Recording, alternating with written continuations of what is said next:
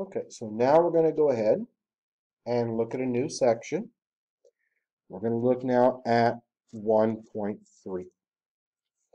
And 1.3 is something brand new for a lot of you, and that's complex numbers.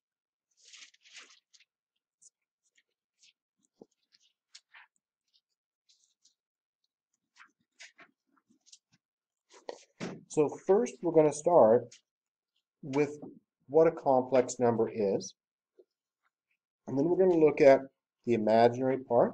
We're going to talk about what that is, and then we're going to classify the numbers. So a complex number has a real part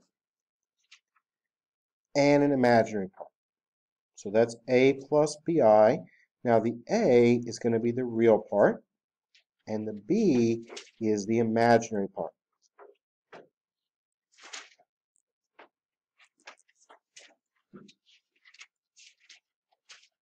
Most of us have only worked with real numbers. And real numbers is everything from a fraction to pi to your integers like 3, 4, 0. Those are all real numbers. Complex numbers are a little bit different. We need to know what I is. And these are two very important definitions. Well, I is going to be found to be the square root of negative 1. So I is defined to be the square root of negative 1. In previous math courses, we couldn't take the square root of a negative number. We called that undefined. We didn't know how to work with it. Well, it turns out that we need to take that into consideration in some applications. So we determined that I was going to be the square root of negative 1. And also, when we square an imaginary number, we get negative 1. Okay, so I squared is negative 1. And we're going to use these definitions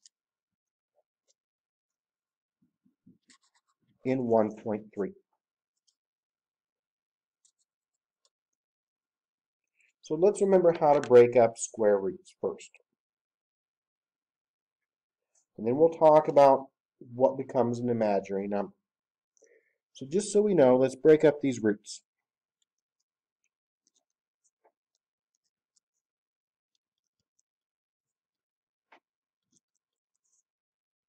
Let's start with one that we can break down pretty easily. Just so we remember, the square root of 9. Well, the square root of 9 is simply what? 3, right? We know that. That's what we've done before. So that's nothing new. So the square root of 9 is 3. How would we break up something like the square root of 50? Well, if we use our calculator, the square root of 50 is not a whole number. We need to break it up into a real part out in front and what's left over underneath that root. So we take our 50 and we factor it down. Well, 50 is 2 and 25, right? And what do we know about 25? Well, 25 is a perfect square of what? 5 and 5. Now, when we take a square root, the pairs come out as 1, and then whatever's left over that doesn't have a pair is left underneath the root. So the square root of 50 would then be 5 square root of 2. Is everyone all right with that so far? What about the square root of, let's use a negative here. How about the square root of a negative 16? Now that negative is underneath that root, so it's going to be a little bit different. Well, we know that the square root of 16 is what? Square root of 16 is 4. Now that negative underneath the root, well, that's going to come out as an I. So the square root of a negative 16 comes out as 4i. Why does it have the I there? Because there's a negative underneath that root. Same thing with the square root of negative 49. Well, the square root of negative 49 is what? 7i. Why is it 7i? Because the square root of 49 is 7. the negative comes out as an I. Now let's do one that we have to break up into a part out in front and something left over underneath that root. So let's look now at, how about the square root of negative 98. How would we break up 98? Well, now what we want is we want pairs. Now 98 is an even number, so I'm going to try 2. So 98 will break up into 2 and 49. And what do we know about 49? Well, 49 is a perfect square of what? 7 and 7. So we circle our pairs so that 7 will come out as a 7. What's left over? Square root of 2. And what else do we have? We have an I. Why do we have an I? Because that 98 was negative. And we just put the I in front of the square root. It's going to come out as 7I square root of 2. Let's try another one here.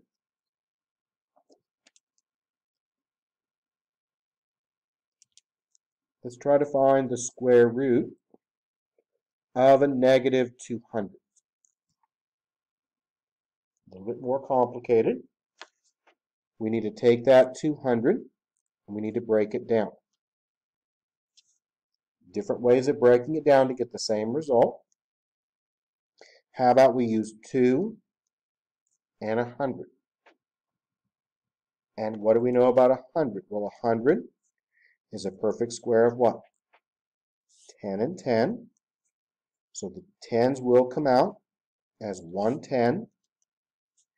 We have an I from the negative here, so that comes out. And what doesn't have anything attached with it to pair up? The 2. One more just to make sure we know how to break these roots down. Let's use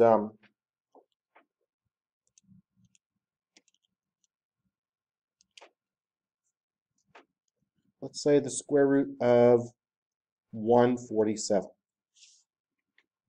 And most of the time these are going to be easy to break down. Now what's our goal? Our goal is to get pairs. So we're going to take our 147 and we're going to break it down. Now 147 is an odd number. So let's start with 3. If we have 147 and we divide that by 3, then what do we get? 49. So we've got 3 and then what? 49. We know that 49 will break up into then what? 49 will break up into 7 and 7. And then those 7s will come out. Do we have an imaginary part this time? No. Why not? Because it's positive. So that's 7 square root of 3. In some cases, it may not break down at all. For example, the square root of negative 6. Now, 6, what does 6 break down into? 2 and 3. Do we have any pairs with that? No. So the only thing that we could do is we know this is a negative here.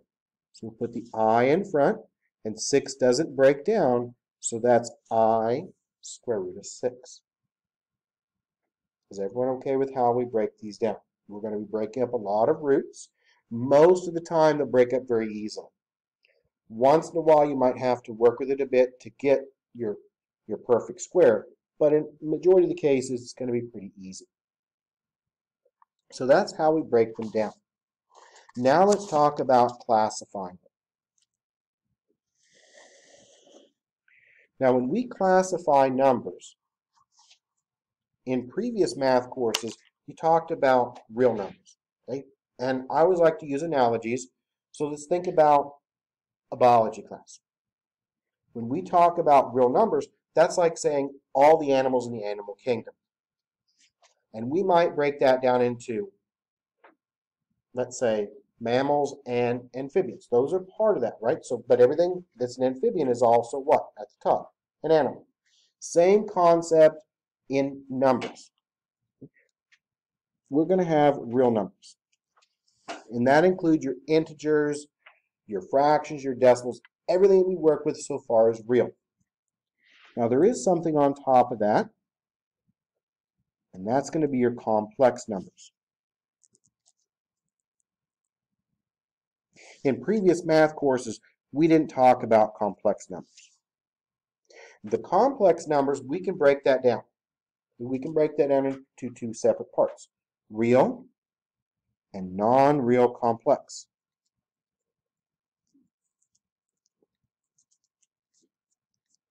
And then we can break the non-real complex down into pure imaginary. So this is our tree, and this is going to help us figure out where numbers belong.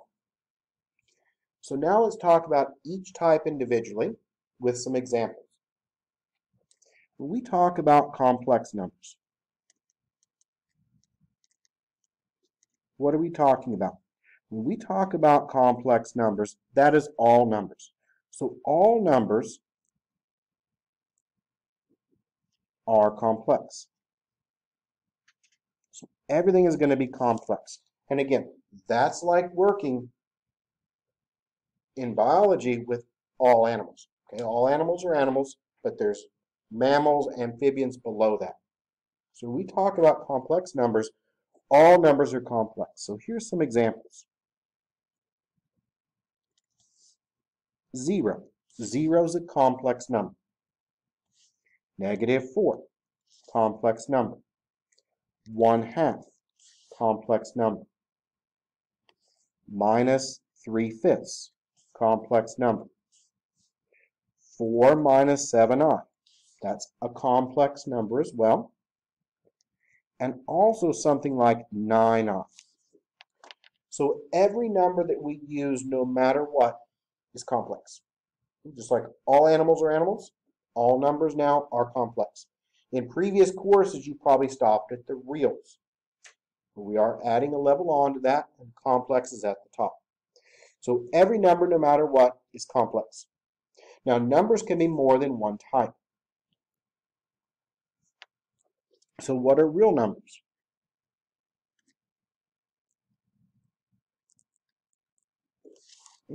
Real numbers are what we're used to working with. So real numbers, we should know, but real numbers are things like 0, 1, -5, 3/5, 1.9,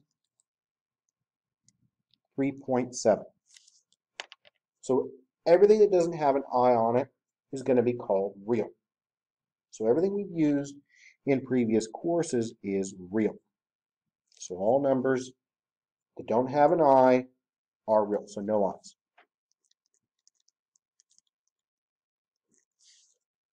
What about non-real? Well, non-real complex numbers have a real part and an imaginary part.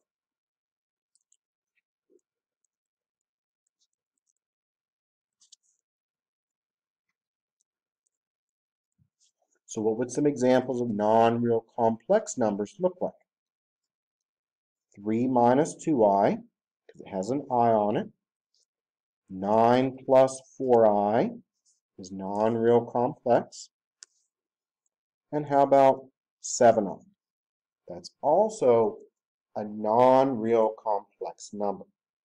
And it'll make more sense once we actually look at some examples of how to classify them. It's very simple though, something that's kind of new, but it's not difficult. Then we have the last part, which is pure imaginary.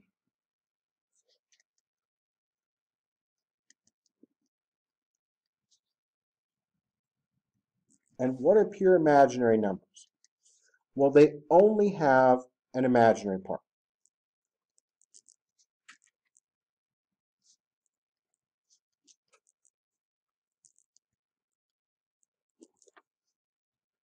So these are only going to have an imaginary part. And what would some examples of those look like? 9i, 7i, 3i minus 4i. Those are all what are called pure imaginary. So now we've looked at all the different types, and now we're going to classify the following numbers. I'm going to give you lots of numbers. We're going to classify them. Now, when we classify them, they're going to be more than one type.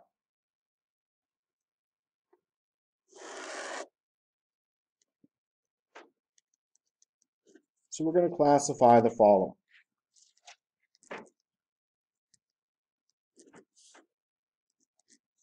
4. Okay, the whole number 4. What is 4? Well, 4 is a complex number because all numbers are what?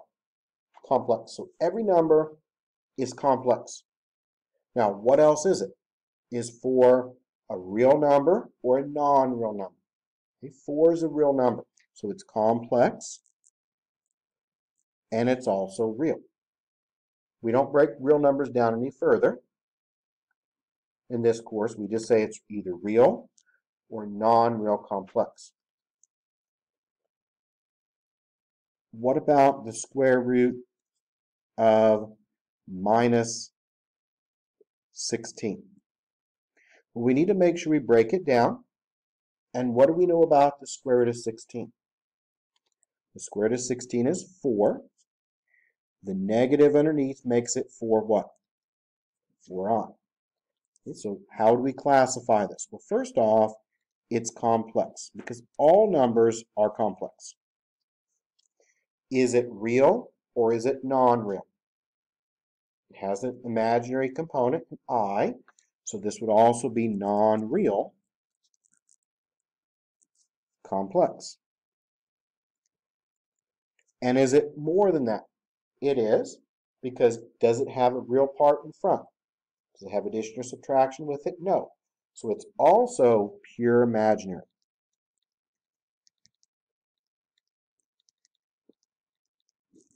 So it is complex, non-real complex, and also pure imaginary. What about 3 minus 7i? What would 3 minus 7i be? Well, 3 minus 7i, that's going to be complex because everything is complex. It's also non-real complex. And is it pure imaginary? No. Why is it not pure imaginary? Because it has that real part of the 3 out in front. So this one's real with the 4. The 4i has nothing in front, so it's complex, non-real complex, and pure imaginary. When you have a real part and an imaginary part, it's complex, and it's also non-real complex. Let's do one more just to make sure we have these all figured out. About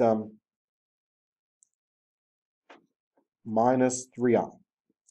What would minus 3i be? Well, all numbers are complex, so it is complex again. It has an imaginary part. It's also non-real complex. And then does it have a real part? No. So it would also be what? Pure imaginary. And how about the square root of 5? Just one more to make sure we have these all down. So the square root of 5. We can't break down 5 at all, right? Does it have an imaginary part? Nope. It's just 5. Square root of 5. So that would be complex. And what else? Complex and also real. So is everyone comfortable now with how to break down and classify these numbers? So square roots, we break them down if we can. When we classify numbers, what do we look at? We look at whether it has a real part or an imaginary part or both, and we classify it from there.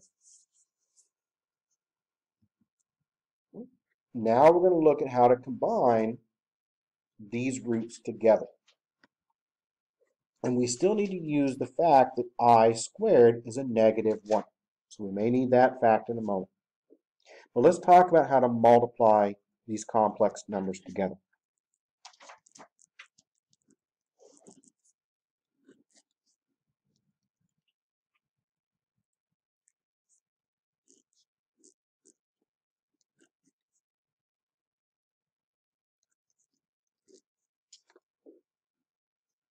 So I want to go ahead and multiply the square root of minus 40 times the square root of 7, negative 7. So first thing we need to do, order of operations, before we multiply, is work with the roots. Because remember, roots are above multiplication. So we're going to first work with that 40. And we're going to break down that 40. And there's different ways of breaking down that 40. So let's say we break that 40 down into 4 and 10. The 10 can go a little bit further into 2 and 5. And what about the 4? Well, the 4 is a perfect square of what? 2. Now, when we break it down, what are we looking for specifically? We want pairs. And everything that's not a pair is left underneath that root. So what do we have that's paired up here?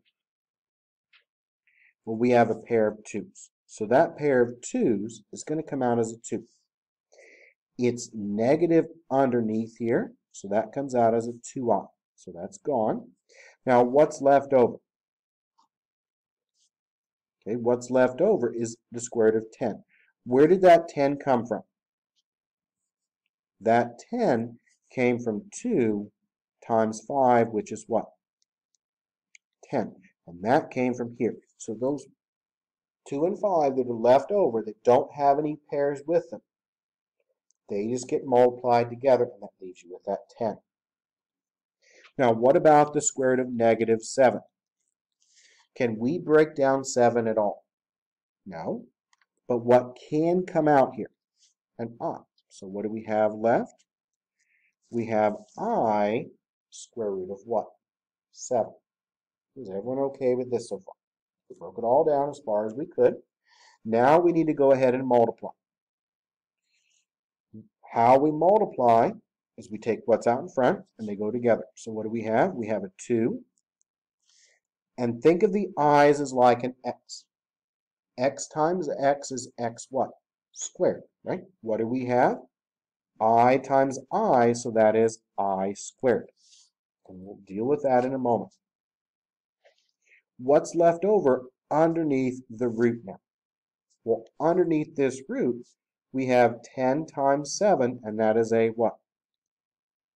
10 times 7, well, that is a 70. Now, we need one more fact. We need to remember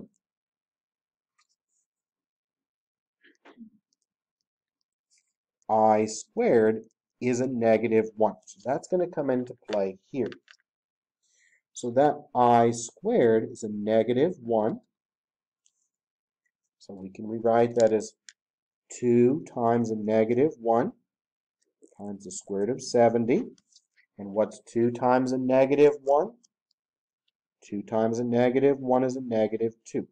So what is my final finished answer now? My final answer here would be negative 2 square root of 70. Because I squared is what? Negative 1. So anytime we see an I squared, what can we replace that I squared with? Negative 1.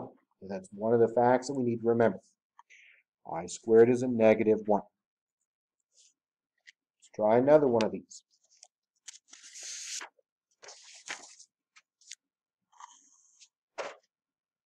So we're going to try to multiply again.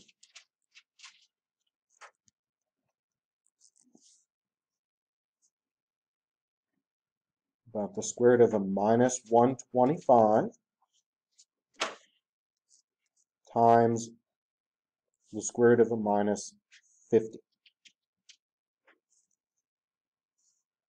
So order of operations, before we multiply, we need to break these down. So let's go ahead and break each one of these down.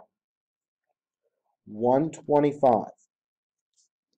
Well, that's 5 and 25. 25 is a perfect square of 5 and 5. Now, what are we looking for? We're looking for pairs. The pairs come out as 1. So we have a pair of 5s. So that pair of 5s will come out. We have a negative here, so that also comes out as an I. What's left over that doesn't have a pair with it? 5. So the square root of a negative 125 breaks down into 5i square root of 5.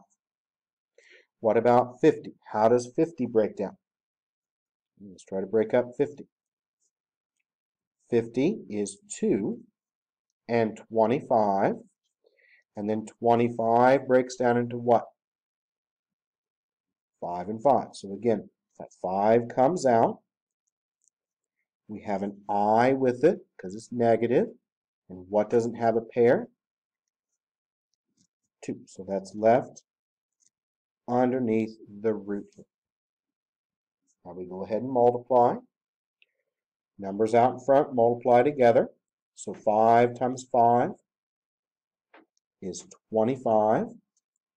I times I is I squared. And 5 times 2 is 10. We know that I squared is a negative 1. So we'll replace that I squared with a negative 1. And then what do we know about 25 times a negative 1? Well, that's a minus 25. And then the square root of 10 just comes along with it.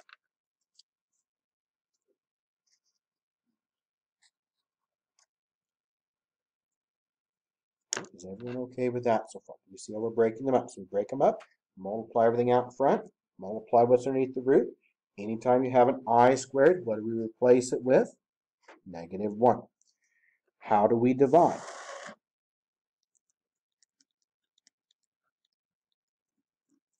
Well, we want to divide now, let's say, the square root of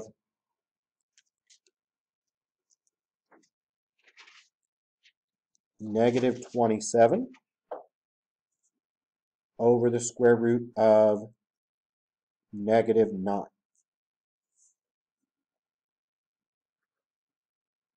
Well, we need to break everything down first to see what we have and what we're working with. So 27, and again, I'm making these pretty simple, just like your homework. Break up nicely. 27 is 3 and 9. 9 is 3 and 3. So a pair of 3's comes out. Negative, so we have an I left over. And what doesn't have anything with it? The 3. So it's 3i squared of 3. Now, what about the square root of a negative 9 down below? That's easy enough, because the square root of 9 is what? 3, and it comes out as an I. Is everyone okay with how I did that? Now, what can we do? Well, when we divide, we can cancel. So the 3's can cancel, the i's can cancel, and then what is left over? Only part that's left over is the square root of what? Square root of 3. That's it. Because everything else canceled out.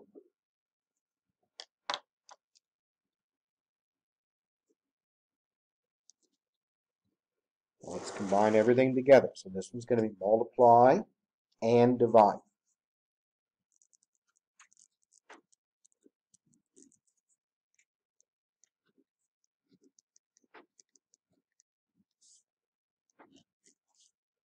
Let's look for something kind of similar to what you'll see in your homework here. How about the square root of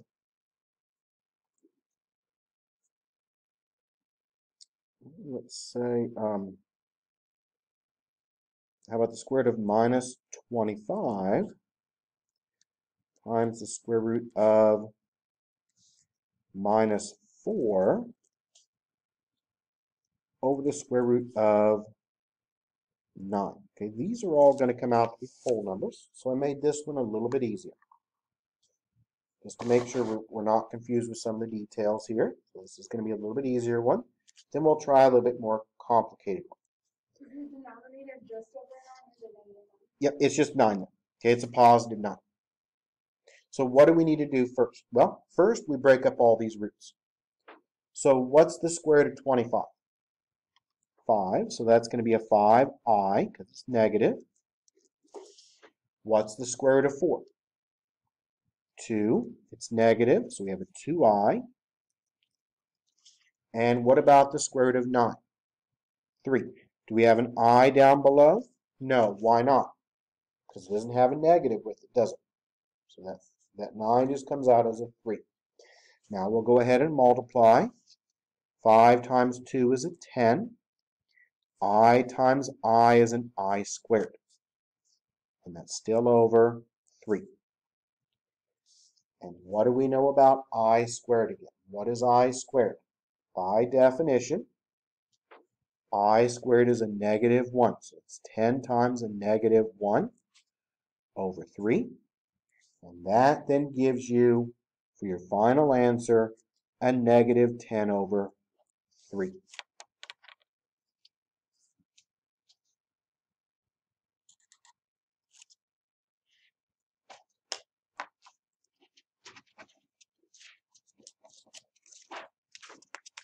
We'll do one more of these, and then we'll talk about standard form of complex numbers. So one more of these. Again, then we're going to multiply and divide.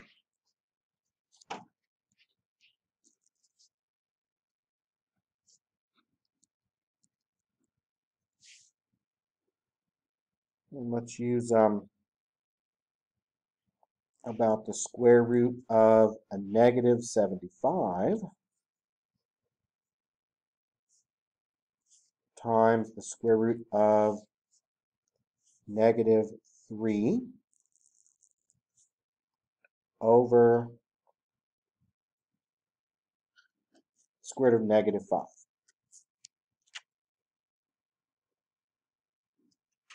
So this is like what you'll see in one of your homework problems. It's very similar to question 7 in your homework. So first things first, we divide out all these roots, split them up as much as we can. So 75, well, how can we break up 75? There's different ways of doing it. Now we do want perfect squares, so how about we use a 3 and a 25? You could have also used 5 and 15. You end up with the same result. But when you break these up, what you want is perfect squares if possible. It makes it easier. 5 and 15 would have an extra step. But 25 is a perfect square of what? 5. So that's why I chose it. So we'll break these down. So we have a 5. We have an I that comes out. What's left over? What's left over is the square root of what? 3. So there's that first piece.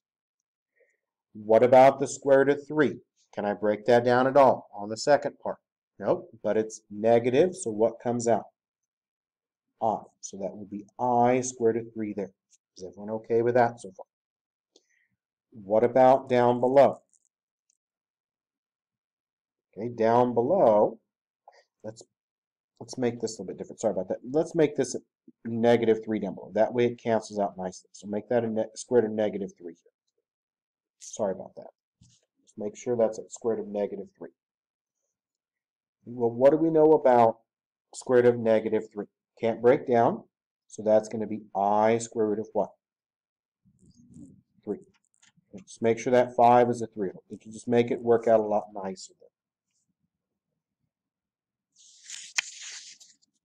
We can now break it up a bit and combine things together. So we can cancel out terms like we would with regular algebra.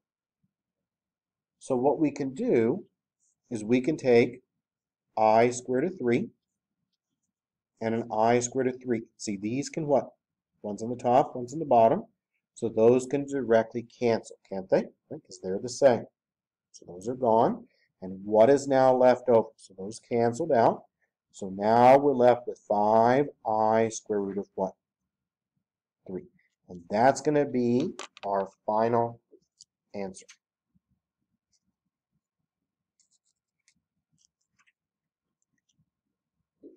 Is everyone kind of okay with how we do this? We break them up first, and we see how we can cancel.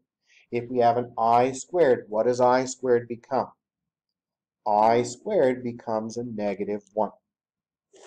For the last part of this section, we're going to talk about complex numbers in standard form. And this is standard form for a complex number. Standard form of a complex number is a plus bi. So that's going to be standard form. And we use this a lot in the next section when we talk about factoring and using the quadratic formula. So we're going to be using standard form quite a bit in 1-4. So we now want to write these in standard form.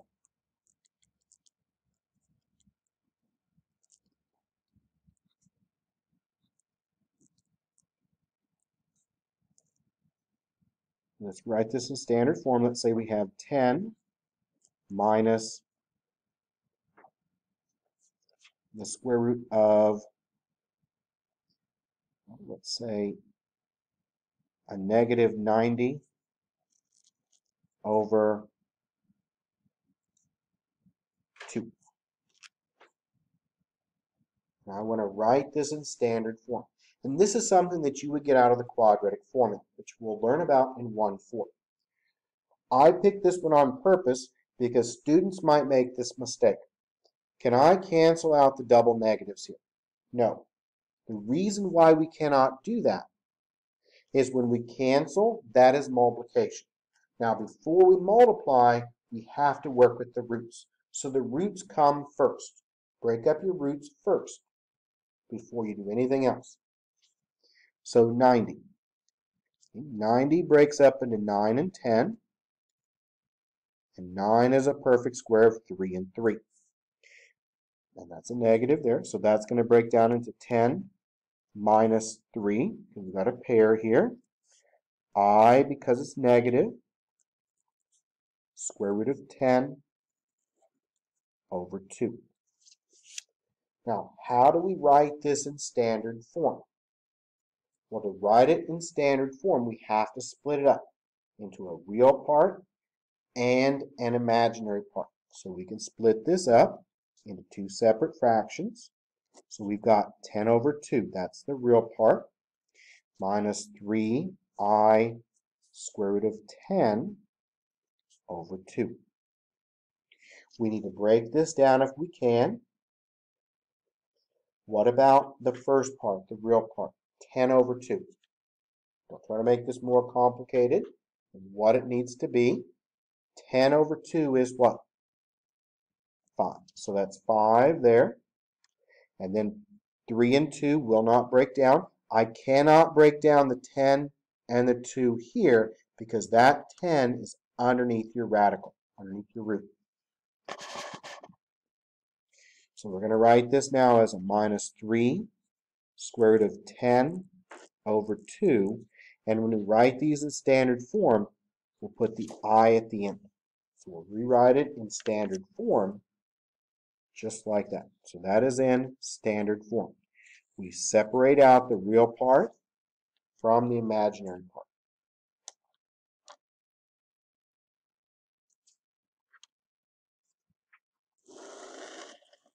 One more, and then we'll take a short break.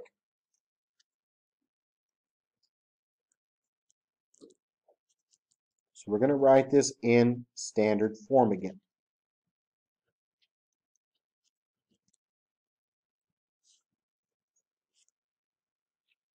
So how about minus 4 plus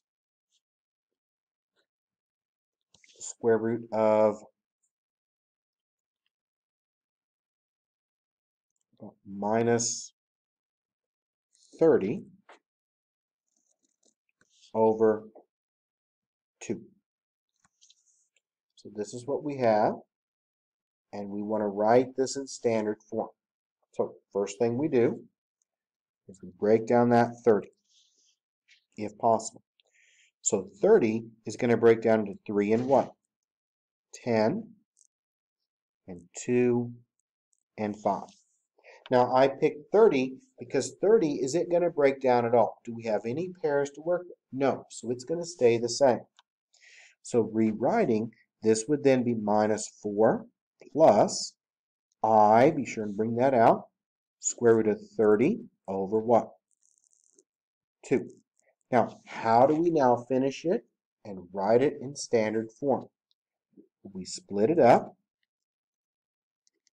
into the real part and the imaginary part, and then we break it down if possible. And what about minus 4 over 2? Minus 4 over 2, that breaks down into a minus 2. Can I reduce this 30 and this 2 down? Does that break down to 15? No, why not? Because that 30 is underneath the root, the 2 is not. So what do we write that as then? Square root of 30 over 2, because you cannot break that down. And where do we put the I? We write them in standard form. We normally put the I at the end.